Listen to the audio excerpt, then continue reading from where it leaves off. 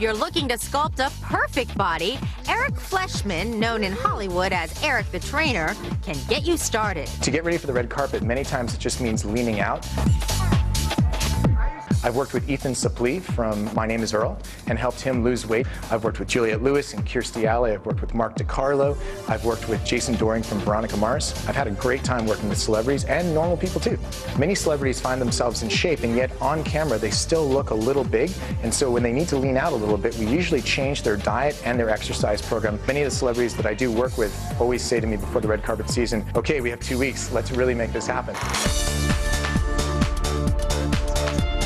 These next exercises are part of my Sleeping Beauty program for women.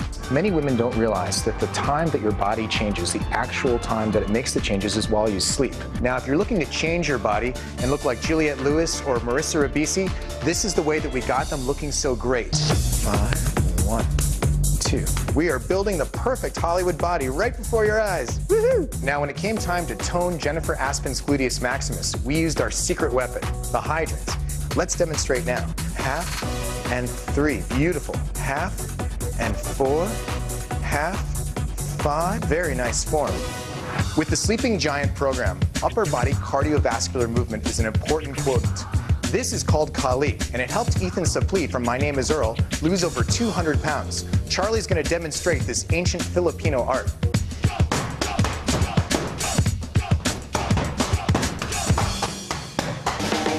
When it came time to build Jason Dohring from Veronica Mars' chest and make it broad and wide, we actually used the bench press.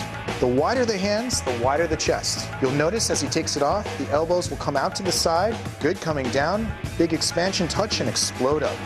Fantastic.